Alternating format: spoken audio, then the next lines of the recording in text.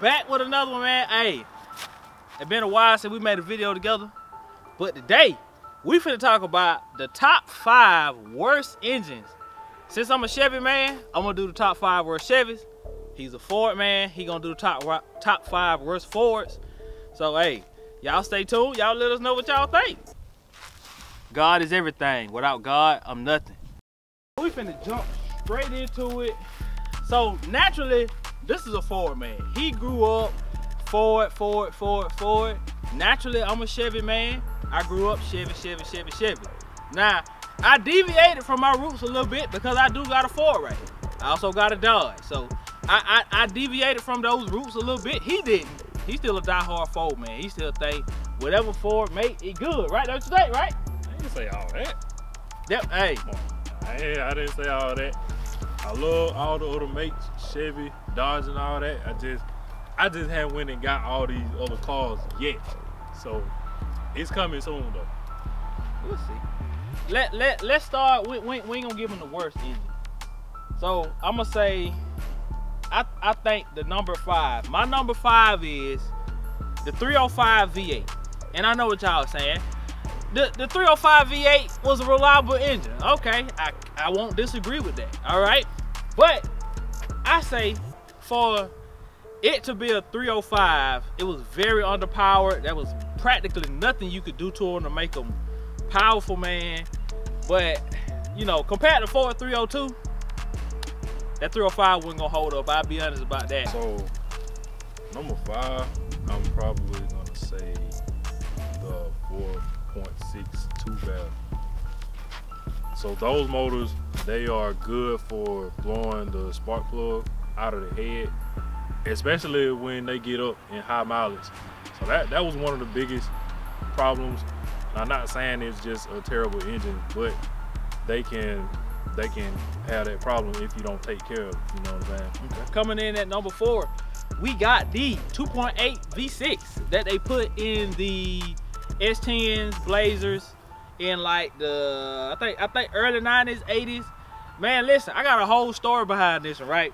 So my daddy had a Blazer, right, with a 2.8 in it. He had boom in it. It was clean. It was orange, had rims on it.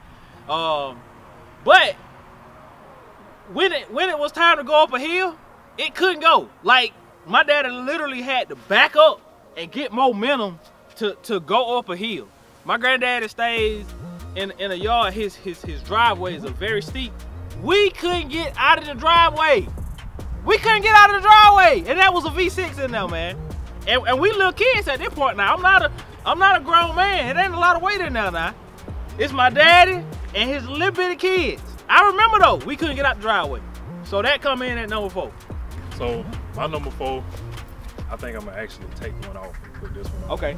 Okay, so this engine is not necessarily like not a reliable engine, but it's very underpowered, especially when you turn the AC on. And this engine is the 2.3 liter, the engines that are in the Fox bodies and the Ford Rangers. So hold on. Foxy got a 2.3, and I don't disrespect my car. Okay, but when you turn the AC on, don't disrespect my car. But when you turn the AC on, you Foxy can Foxy will turn them over. Foxy will turn them over with the AC on. It don't even matter. Man, that ain't the point. Okay, all right. My bad. I came in on him, but he ain't finna disrespect my car. My car sitting right here. That what he ain't finna do. Hey, it's the truth though. You can't deny the truth. Okay, all right. Yeah, man, yeah, but anyway, like I'm saying, the 2.3, especially when you turn the AC on, they lose a lot of power, and especially when it's a stick shift car, it's kind of hard to even pull off. Sometimes they'll cut off. I had that experience. Typical Ford stuff, man. Typical Ford stuff, bruh. It is hard to tell with 2.3 liter Ford engine, but they just don't got no power. Coming in at number 3, and I'm coming in at number 3 because of him. The 2.2 S10s, right? So this man bought a 2.3 S10, right? And I got a story for a lot of this stuff now. He bought a 2.3 S10, right? And when he bought it, his daddy asked him, "What motor in that truck, boy?" He said, 4-cylinder. Ford even got there, his dad told him, boy, that don't run, boy. That don't run. He got it here. They worked on it for a while. Blah blah blah. This and that. He was trying to decide what to do to it. He bought another S10 with a 2.2 in it, and lo and behold, it don't run either. That don't run either. It don't run either. God almighty no, boy. I don't know. Hey, that's Chevrolet for you, know. No. I think that's something. I think what it is the Chevrolet know, okay, I'm going to a Ford man, right? He gonna mistreat me, blah blah blah. But look though, hey, I gave him a better idea. Y'all tell me what y'all think about this idea. I told him to take that S10, even though I'm a Chevy man, right? I said, take it, LS swap it, or I said small block Ford swap it. Link it down in the comments, tell him what he need to do. Link it down there, cause link it down there now. Tell him what he need to do. But that's my number 3. My number 3, I'm gonna say, I don't think I mentioned this. The 5.4 3-valve motor. Oh yeah. I know. Yeah. Now, these engines, they will go 300, 400,000 miles. Oh yeah. But I've seen some where they would go to tapping around 200,000 miles, and you would have to replace the timing chain, the guides, and all that. I think I might have seen one even blow the spark plug out of the head. Oh, that's another thing. The spark plugs, when you try to take them out and they'll break.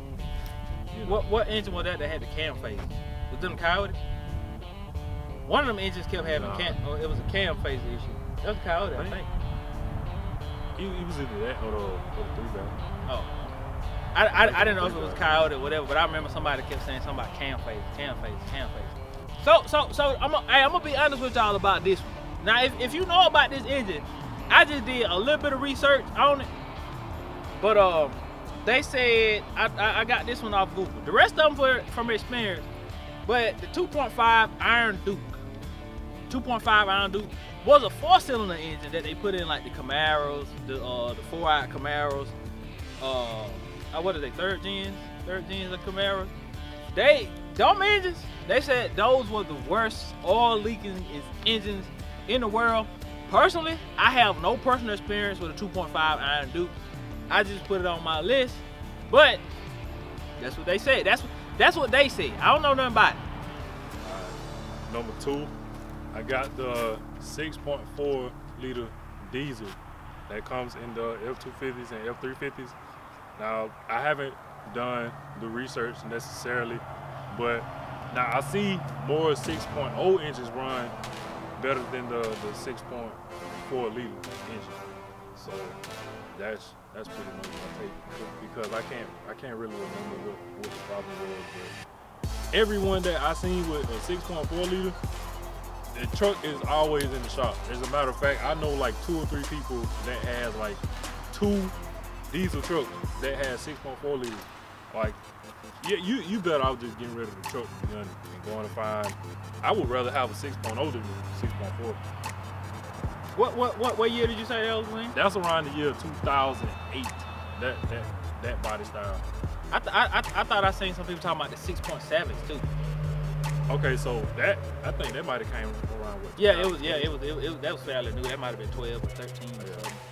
Cause I remember those did have problems too. Yeah. Now I remember a guy got one. He posted on Facebook. They jumped in the comment section. They were like, "Bro, get rid of it now." Yeah. Now all diesels are gonna have problems. Oh yeah. That one specifically has a lot of problems. And coming in at number 1, y'all go ahead and drop in the comment section what y'all think the number 1 is for the Chevrolet. Let me get some clarification down here. Now, this ain't necessarily a Chevrolet, but it's a GM product. What y'all think it is? I'm gonna give y'all a second. Put that down in the comments. All right, here we go. The Cadillac North Star, man. Listen, boy. Look, if you go buy a Cadillac, somebody gonna ask you, it got that North Star engine in it? They gonna ask you that.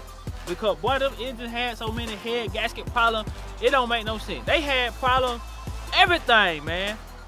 So, I got a story for that. Right? So, my granddaddy is getting a little older, right? So the children, my granddaddy's children decide, oh, we gonna go get our daddy a Cadillac, right? So lo and behold, they come with the Cadillac North Star. They don't consult with nobody. They just say, hey, we gonna get a Cadillac North Star.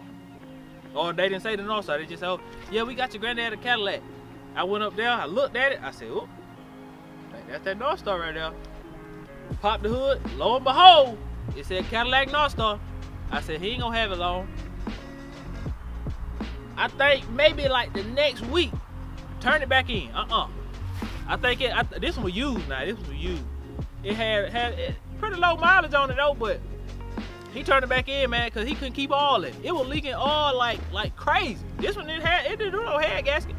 It was just blowing. It was just leaking oil. They took it back to the dealership. Dealership, give us a few weeks. Let us work on it. Let us fix it.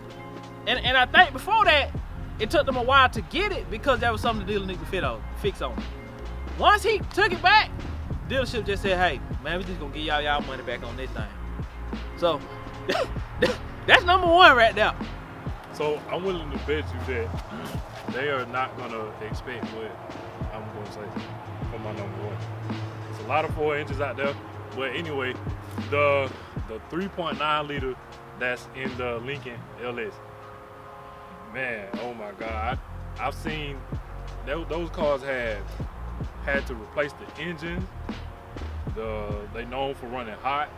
Then they said it was a Jaguar engine or something. Yeah, so they also put those same engines in some of the Jaguars. Oh, they was in the Jaguar. Yeah, okay. Yeah. Ford got some of their engines in some Jaguars. Oh, okay. I just can't remember. She taught me something. Yeah, but the Lincoln LS, man, if you have one, you already know they you know. got They problems. know. Yeah, they already know. Hey, I was working with his daddy around the time them Lincolns was popular, and when they came, I was like, oh God, I know we finna have to do a motor swap on that bitch. I already know. We finna do a motor swap on this thing, man. I already knew it. Please stay away from them Lincoln LS, man. I'm telling you, this is your warning. Alright, man, y'all link down below. Tell us what y'all want to see next. And to see my previous video where I did a ride reaction in a big block Cougar, click right here. Click it. You ain't clicked it yet. Go ahead and click it. Because if you looking at me, you ain't clicked it yet. Click it. Right there.